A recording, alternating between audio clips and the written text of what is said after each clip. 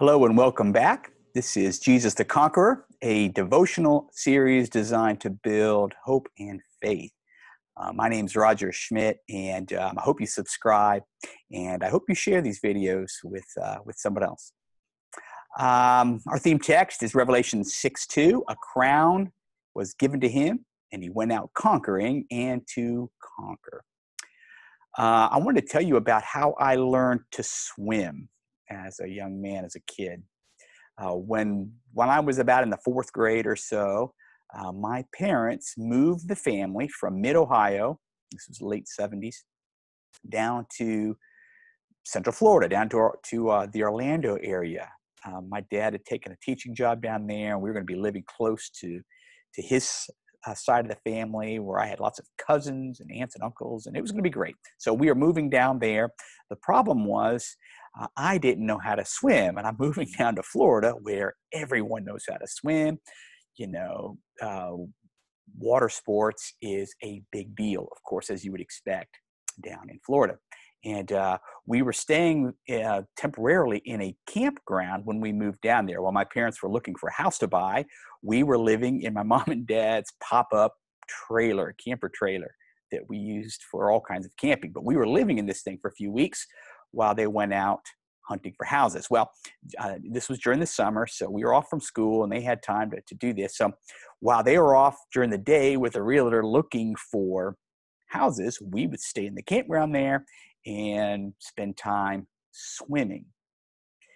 Now, my brothers were swimming. I was waiting, okay? I mean, I could kind of swim a little underwater, but I couldn't swim on the surface. I'd never been taught. I'd never had lessons. And I was, stuck in the shallow end while my brothers, that is, were able to jump off the diving board, go on the slide. And so I felt a little isolated. But what made it worse was when all the cousins came and spent the day there too. And they all knew how to swim. They were great swimmers. They could all water ski and swim. And here I am, the one guy who can't swim. It was embarrassing. So I decided to do something about it.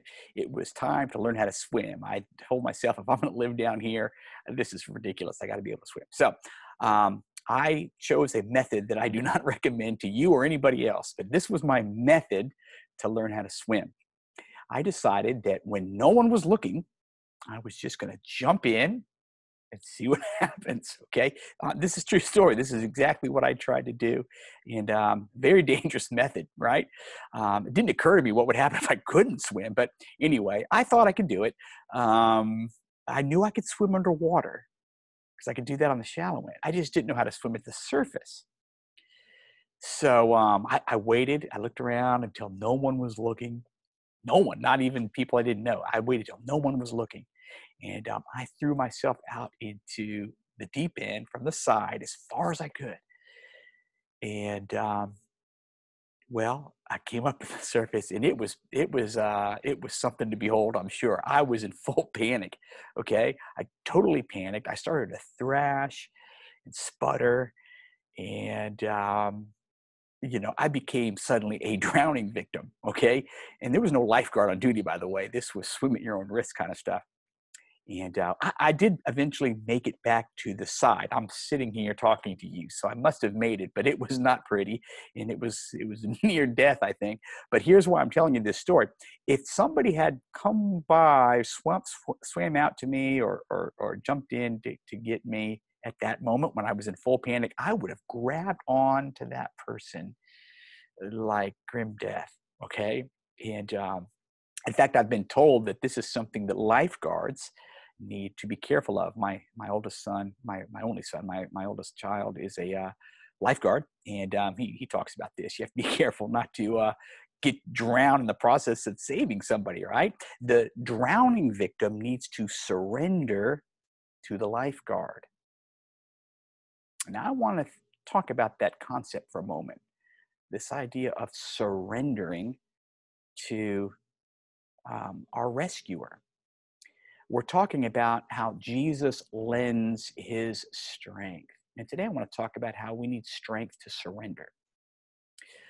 In Luke 24, Jesus revealed his plan to give strength to his disciples. We talked about this in the last video. If you haven't seen it, you should go back and listen. But In Luke 24, he kind of reviewed his mission, and he talked about what their role was going to be. They were going to be his witnesses, and he told them that he was going to send the promise of the Father to them. He told them that they were to wait to tarry in the city of Jerusalem until they were endued with power from on high. So Jesus was promising them power, and he was telling them that they would need this power. They needed to wait for it. Okay, they're going to be his witnesses, but first they needed to be filled with power. And that, of course, is the power of the Holy Spirit, the greatest and most misunderstood gift that Jesus has given us. Now, before they could do anything for Christ or anyone else, they needed to surrender their lives to the Holy Spirit. Now, it's the same with our spiritual life. Okay, we're far more stubborn than we think, and we need to surrender that stubbornness. We need to surrender our lives, ourselves, to Jesus. But that's hard to do because, again, we're so stubborn. We're so prideful. It requires strength that we simply don't have. Now, when Jesus was talking to his disciples about going and waiting to be filled with power, he said that in a very matter-of-fact way there at the end of the gospel. But it's because he had already taken time to teach them earlier in far more detail. Okay? He told them all about the Holy Spirit. Listen to what he said to the disciples in the upper room. Now, this was where they were celebrating the Passover together before Jesus went on trial, just before Jesus' crucifixion, etc. And he was teaching them the things that they needed to know. He knew what hard times were coming, and so he was preparing them. And this is what he said about the Holy Spirit. This is in John 16, in verse 7 and 8. He said, "Nevertheless, I tell you the truth, it's to your advantage that I go away." Now, he'd been telling them that they weren't going to see him anymore. He was trying to prepare them for him going back to his Father. And so he says here, it's to your advantage that I go away. For if I do not go away, the Helper will not come to you. Now, that's the Holy Spirit he's talking about here.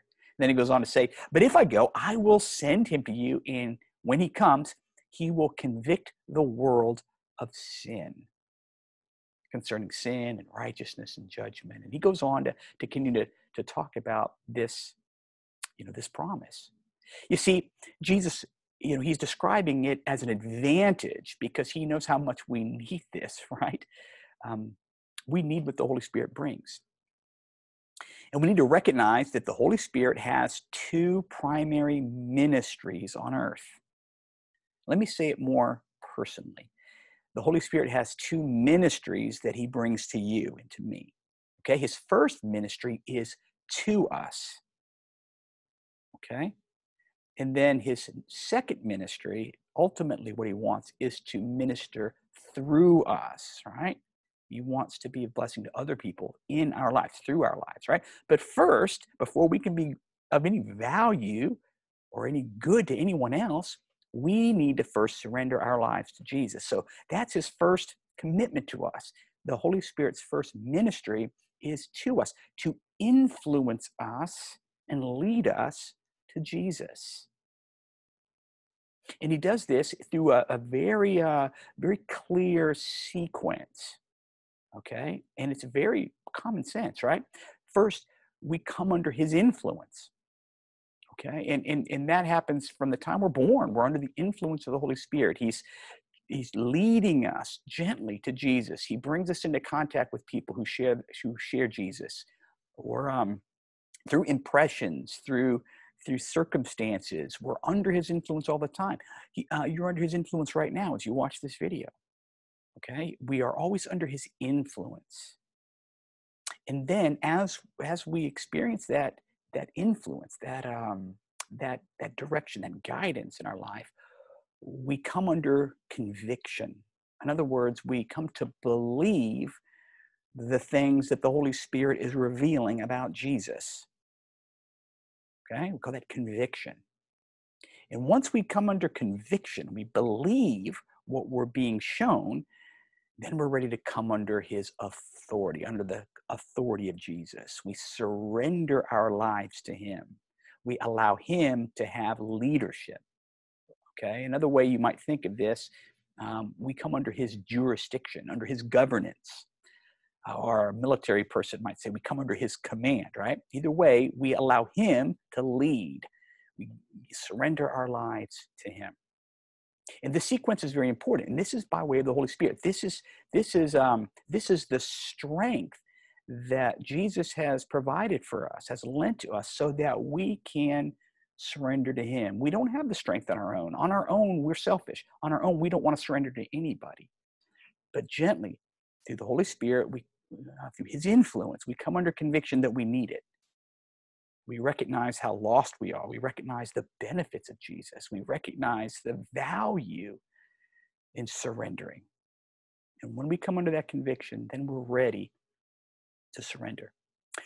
Paul summarized the process in Ephesians, well, in several places really, but I'm going to look at Ephesians. I love the way this is worded in Ephesians chapter 1, verse 13 and 14. It says, in him you also, when you heard the word of truth, the gospel of your salvation, and believed in him, were sealed with the Holy Spirit. Let me read that again and flag a few things. He said, in him you also, when you heard the word of truth, okay, when you heard, that's the influence. When you heard the word of truth, the gospel of your salvation, that hearing the word, that's the Holy Spirit influencing us, bringing us into contact with eternal life, bringing us into contact with Jesus and his truth, okay? So he goes on, when you heard the word of truth and believed in him, all right, that's talking about conviction. We hear it, the influence of the Holy Spirit, we hear these things, we become convicted of it, we become believers of it. And then Paul finishes by saying, you were sealed with the promised Holy Spirit. That sealing, that is coming under the authority of Christ. That is becoming sealed, a citizen of heaven, right? You become a child of God. He goes on to talk about we share in the inheritance, right? So we are under his governance, under his leadership. He becomes our Lord. And I love the fact that the sequence is very clear. It's very gentle.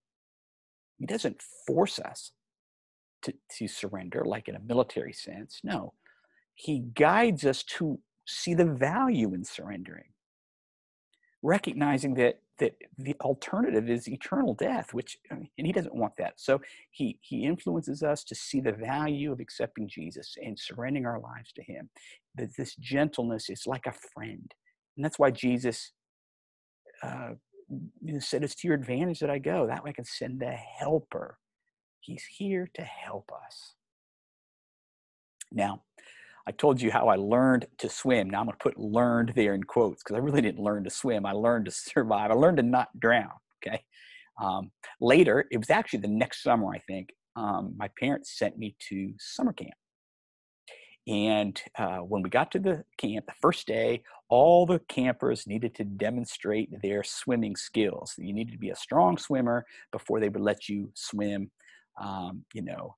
If you didn't pass the swim test, you first had to take swimming lessons before you could freely swim with the rest of the campers. So it's kind of a big deal. You wanted to do well at the swim test to demonstrate you were a strong swimmer. And what they did is they lined everybody up on one side of this dock, and you had to jump in, swim to the other side, and demonstrate that you were a strong swimmer. If you were a strong swimmer, you would get this bracelet with a certain color that told the lifeguards, free to swim, no problem. But if you were not a strong swimmer, you'd get a different colored wristband, and you would have to take swim lessons. Okay, now I was pretty confident. I knew how to swim, right? I'd done this before. They lined us all up. But here's what I did not factor in. Well, let me back up a step. I was at a camp called Camp Kulaqua down in Central Florida. The Kulaqua stands for cool water. Okay, this camp was built around this beautiful natural spring, beautiful setting, right? But the water was really cold. Spring water, I don't remember how cold it was, but cold enough to, when you jumped in and you were, especially if you weren't expecting it, it could take your breath away. It was really cold. And your muscles kind of seize up. And I wasn't expecting that. I'd never been in water that cold before. I'd been in the ocean, I'd been in pools and whatever, but I'd never been in spring water like this. And even though I knew in my mind it was going to be cold, I wasn't ready for what it would do to my body. So they lined us up there, and when they said go, I jumped in there, and boy, took my breath away. And it was almost like I was back in that pool for the first time, learning how to swim all over again. I kind of panicked. Now, I got myself, they didn't need to rescue me. I got myself going, and I eventually got over to the side, but I got the color wristband that meant I had to take swim lessons, and I was embarrassed. But here's the deal. It was to my advantage to get that help. All right. I came under the authority of a a trained swim instructor. And that swim instructor gently helped me become a strong swimmer that week. I left that camp a different swimmer. I had actual swim skills, right? I knew how to swim, and it opened up a whole world of water sports to me that I've enjoyed the rest of my life. I'm a water skier. I'm a scuba diver. I'm a kayaker. I love water sports. I've been around water my whole life ever since, and I love it. I'm a strong swimmer. Okay, but I first had to overcome my pride and surrender to a helper. And this is what Jesus offers you. Okay, ask God to give you the strength to surrender to Jesus, because it's to your advantage. And you know this to be true. The Holy Spirit is influencing you even now that this is the right move, that this is the wise course in your life. All right? You're under conviction. That's the Holy Spirit in your life, bringing you to recognize your need of Jesus. I recognize it. Why not allow Jesus' strength to come into your life, surrender to him, and praise God for his son Jesus?